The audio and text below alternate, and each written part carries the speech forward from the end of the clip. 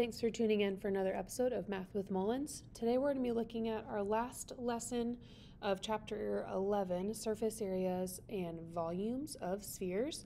We'll be able to find the surface area and volume of spheres today. So let's go ahead and get started. First thing we've got, and this should be included on your formula sheet, is finding the surface area of a sphere. All you do is you take 4 times pi and then radius cubed, and that'll help you find the radius of a sphere, the surface area of a sphere. Just make sure a surface area is what covers the outside of a sphere, not necessarily filling the inside. So we'll talk about that here shortly. Go ahead now and pause the video here. Try to find the surface area for each one or the radius, and then click play when you're ready to check. All right, all I did was I used my same formula of 4 times pi times radius squared to find surface area. Okay, so through that formula, for number 1, I'm going to do 4 times pi, and then my radius is 20 squared. If you use the pi button, you might get something slightly different than me, but for the most part, you should get something around 5,024 square feet. Number 2, slightly different because now we're given the circumference. So what we need to do first is figure out, well, what does this mean? Circumference can be found by doing pi times diameter. So that means diameter is 6. So radius is equal to 3. So now I can use my formula of 4 pi r squared.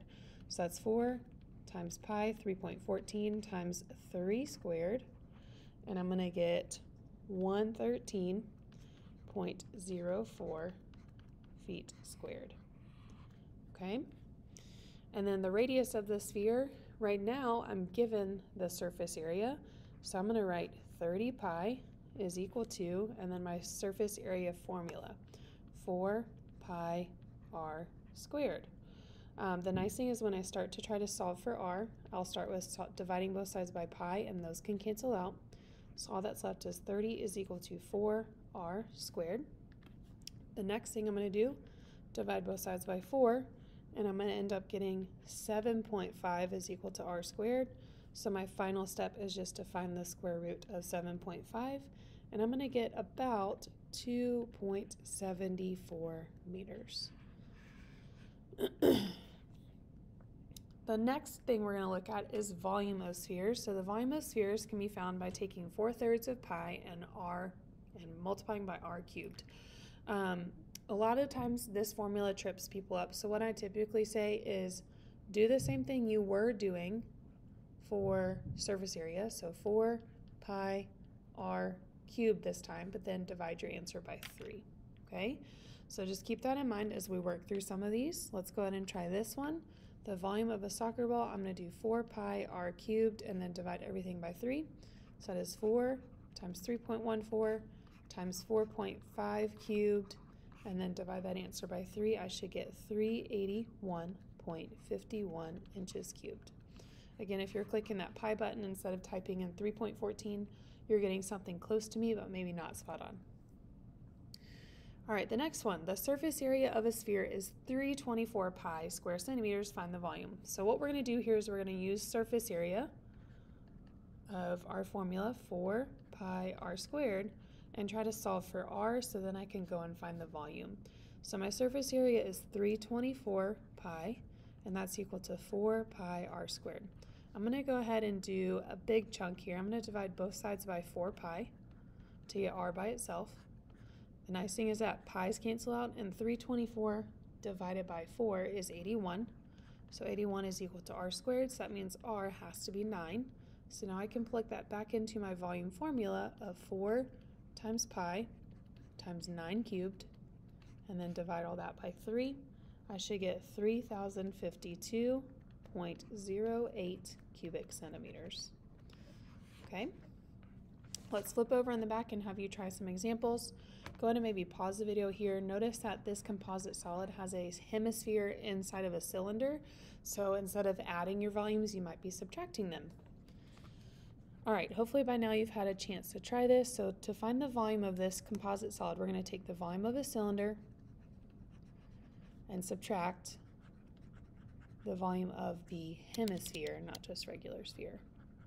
Hemisphere just means divided in 2 or divided in half. So cylinder can be found by doing area of the base times the height. So pi times 2 squared, because that's my radius, times my height.